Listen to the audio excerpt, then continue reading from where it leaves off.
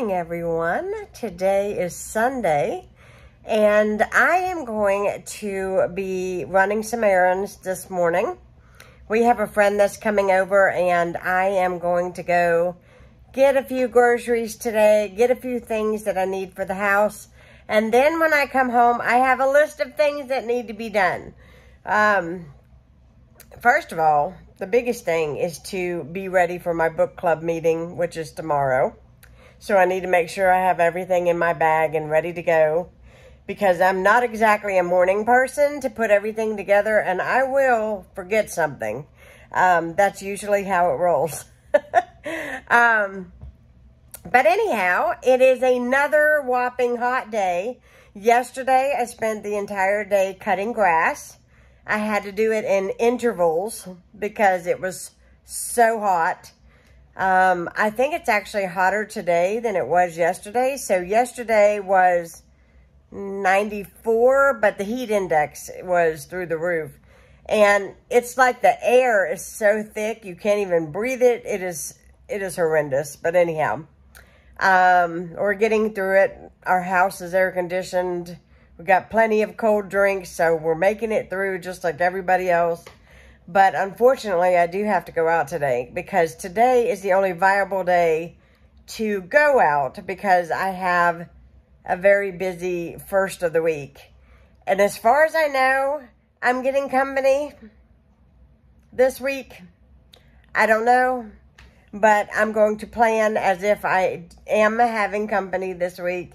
And then whenever they get here, I'll be ready regardless. So today, like I said, we're going to be going to run some errands. And then when I get home, my goal is to take everything out of the refrigerator and wipe it down. I'm going to, fingers crossed, I am going to buy a large amount of hamburger meat, and I am going to repackage it and put that in the freezer. And I'm also going to go ahead and bake up some meatballs, and I'm going to put those in the freezer so that when I get company, all I have to do is take those meatballs out, put it in the crock pot, add my sauce, and in 3 hours, we have dinner. So, easy, easy, easy. And that is the way things need to roll, because I'm telling you, it is just too hot to have your ovens on for a very long period of time unless you're doing something really early in the morning or late in the evening. So I have been sitting here with my headphones on. It is about 10 till 10, and our friend is supposed to be here around 10. He's usually here on time. Usually what happens is he sends me a text saying, on my way. So I'm just sitting here. I'm ready to go. So I'm just reading, actually sneaking and reading next month's book that is picked out for the book club. And it is a good one. So far, I am on chapter 10. So for me to be that far along this quickly means that it is a very good book. I'm not 100% sure exactly what the title is, but it is a book. I think it's called How I See It.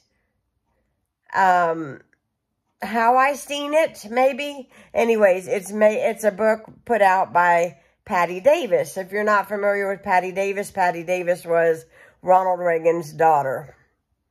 And it's kind of a tell-all, behind the scenes. It's kind of does not paint Ronald Reagan or Nancy very well. I'll be honest.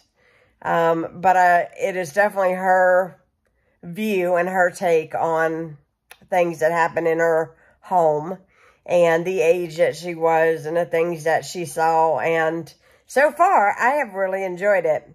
I think that next month, however, her brother, if I'm not mistaken, okay, her brother, I think his name is Michael, I have to look that up, has a book. So I think what we're going to do is read this book, which is Patty's view, and then we'll read her brother's book, and we'll kind of put them together in a book club and discuss what we think might not be true, maybe. Maybe what we think is true. Maybe we think that things are embellished. I'm not sure, but you guys have been wanting to know what I'm reading. And so, yes, I'm reading, I think it's called How I Seen It by Patty Davis. Hopefully, I am saying that right. I will look it up here on my iPad and screenshot it for you guys on here so you can see the title of the book. I'm reading it on Bard Mobile, which is a Audible book site for people who are visually impaired and blind. And so it makes things really convenient for me because I can actually pop in my wireless headphones and do what I need to do here in the house while I am reading the book for the book club. Because, like, I think I put in a video before, I'm not a type of person to lay down in the bed and read, because that's not going to work for me, because as soon as I get in that bed, I'm out. I am a goner. I am asleep, and I am history. So, the only way I'm going to read a book is if I'm upright, and like this morning, wide awake, have had my coffee, I'm dressed, I'm ready to go, and that's the only way I'm going to take in a book. So, I hope you guys are doing well. I hope you guys have been enjoying my video content that I've been putting out. And I am going to try to at least get 2, maybe 3 videos out for you again this week. I know that yesterday you seen a cleaning video. So, you're going to have a little bit of an everything video here. Kind of more of a day in the life, I guess. But there will be some cleaning. There will be some cooking. And it'll be all included in this video. And I hope that you all enjoy it. Leave me a comment. Give me a thumbs up on this video so I know you guys are enjoying it. And I'm going to be looking for my ride to come. And we can get out of here. Just sitting here for a moment. My friend Danny bought these to try them. And he didn't care for them too much. But I love them. If you have never seen, let me see if I can open these with one hand. I don't know if I can or not. Hold on. Let's see. There we go. I'll show you what these look like. They're kind of weird.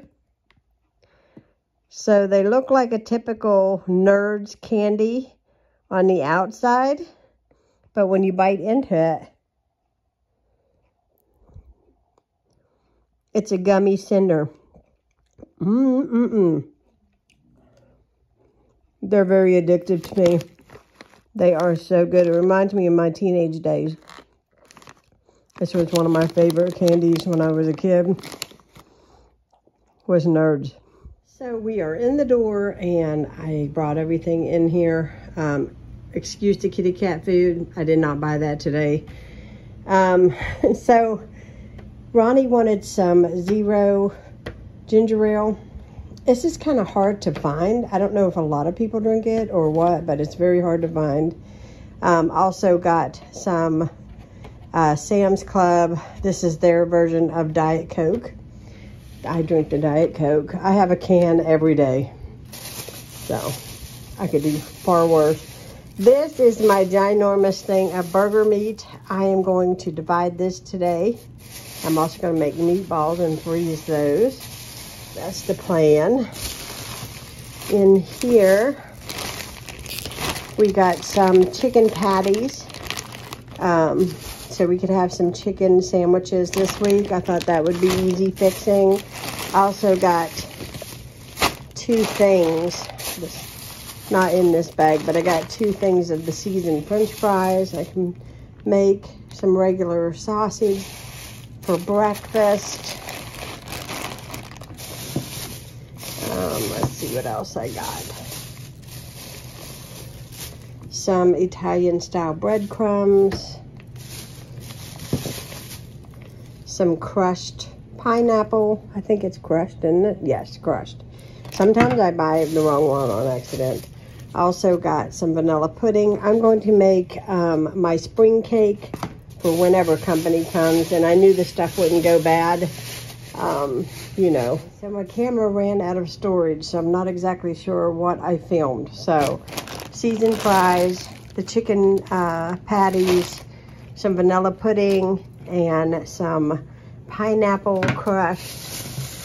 Also got me sensitive toothpaste. I have been using whitening toothpaste for a long time, and I've been noticing lately that my teeth are super sensitive, and the dentist highly recommended me to use something that wasn't specified for whitening, as well as this Crest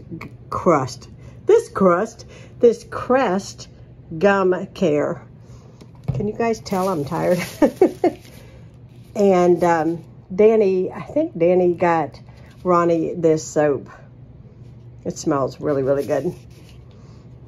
I like it. I like it so much I would use it.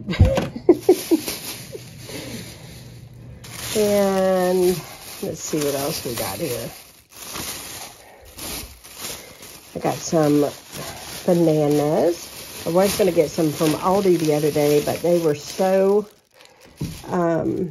ripe that they would have been rotten in a couple of days. And I've already got several bananas already in the freezer. Bought this huge thing of cherries. It was $1 something a pound, and I might have got carried away, but that's okay because I don't feel a bit guilty. Every year I buy a couple bags of cherries when they're in season, and these are my favorite. Let's see, I got a half a gallon of 2% milk, as well as my half and half for my coffee. I don't know if I can get it out of the bag. And then I got, this is the other bag of seasoned fries, and I got to get my freezer stuff in the freezer, but that's the other bag. And then I got a thing of white bread, just white bread. That's it. That's all I bought. I did buy the big jumbo pack. We went to Sam's and had lunch today. I had lunch at Sam's twice this week. But yeah, I ought to get my bath tissue. I wasn't out, but I was there. And I also got 2 cases of water because it is supposed to be 109 degrees tomorrow, and it doesn't hurt to have extra water on hand. So bath tissue, 2 things of water, and what I showed you here is what I bought today. And now I need to get to work and clean out the refrigerator and get this stuff put away. Hello. It's ready.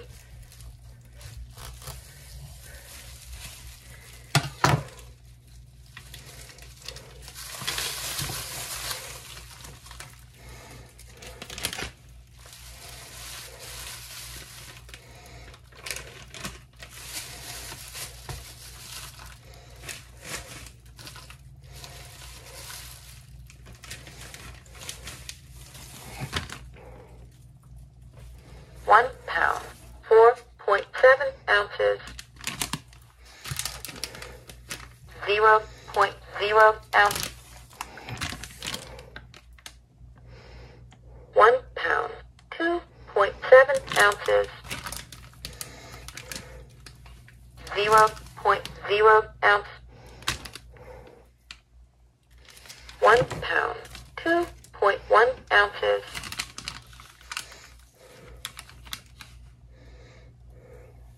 1 pound, 1.3 ounces,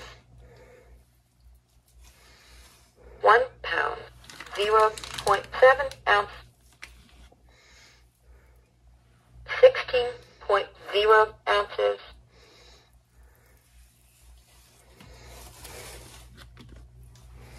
1 pound, 0.3 ounce.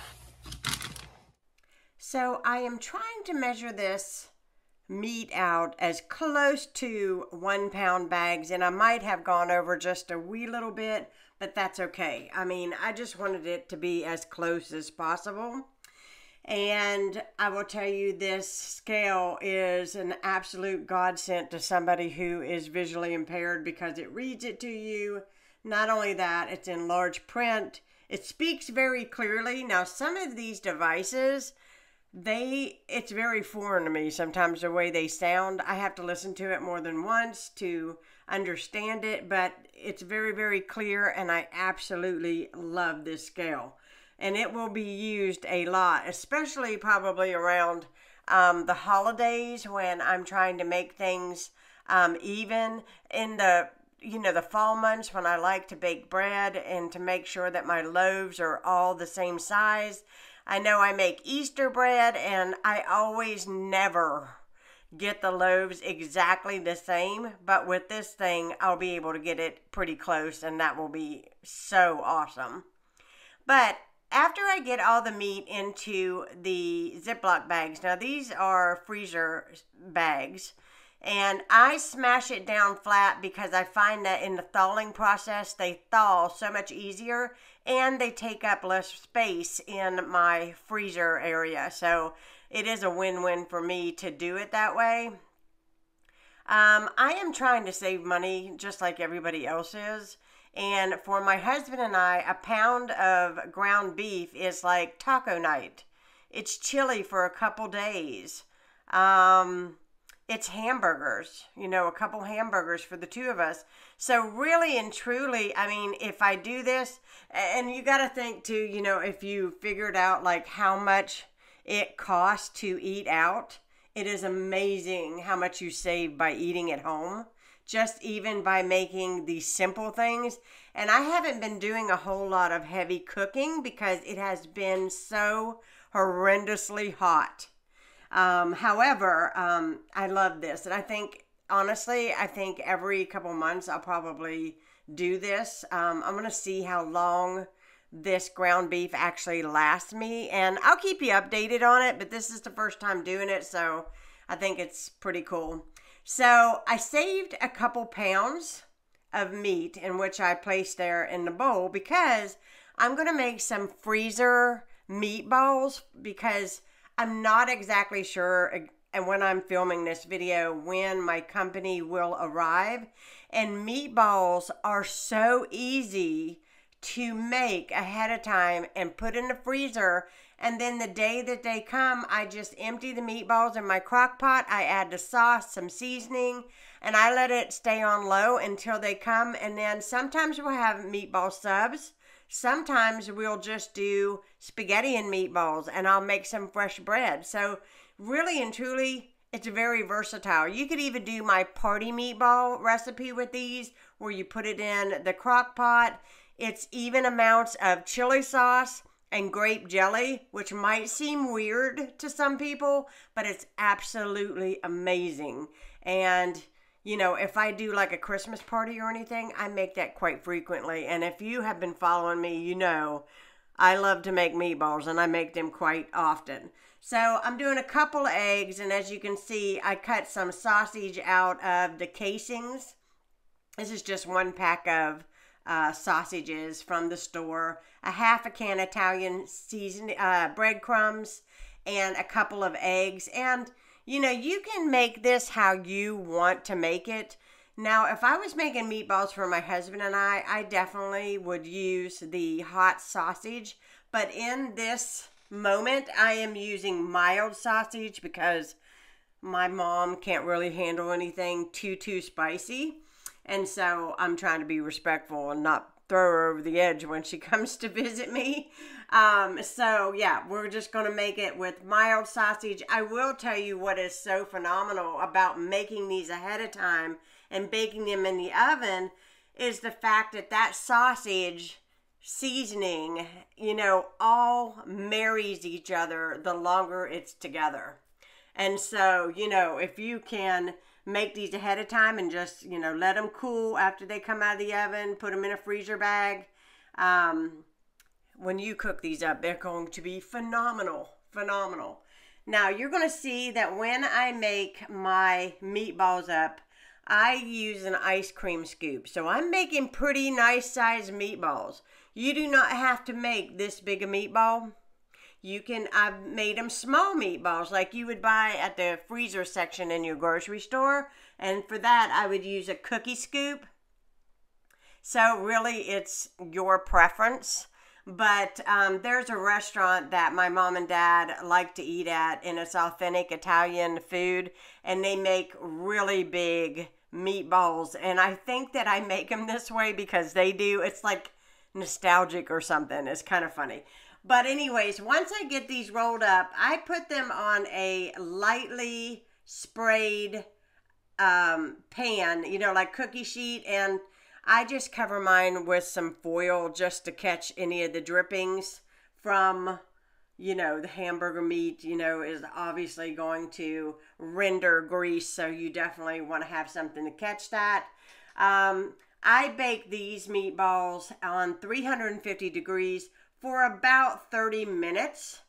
And then you're going to see them when they come out. I'm sorry I didn't get any footage of me actually placing them into the Ziploc bag. And, you know, I'll show that in another video to you guys when I take them out to cook them. But yes, this is me rolling them up. And then you're going to see me pull them out of the oven. Now, you want to allow these meatballs to cool completely before you put them in a plastic bag, because it'll burn holes in your bag. And besides, you don't want to put hot, steamy meat in your freezer. It'll lower the temperature of everything else, and you can cause things to go really badly for yourself. You don't want to do that. But I do want to say thank you so much for watching this video. I hope you all enjoyed. I am trying so hard to remember to pick up the camera and to film for you all, and to get content out there to all of you that have been like, where have you been? Are you okay? I am fine. I am just so busy. So busy. I can't even put into words how busy I am, but I am so busy. But the last thing I'm going to do in this video is I'm going to wash bedding. I'm going to call it a day because I am tired, and I'm going to get a good night's sleep, and then I'm going to hit it again the next day. So until then, would you please leave me a comment and let me know if you all make homemade meatballs and what y'all are doing to, you know, beat this heat wave that we've got going through here recently. But I wanted to say thank you so much for watching. I really do appreciate you sticking with Heidi's Home. Please subscribe if you are new, and I'll be seeing you all again soon. Take care and have a wonderful, wonderful, wonderful, blessed day. Bye, guys.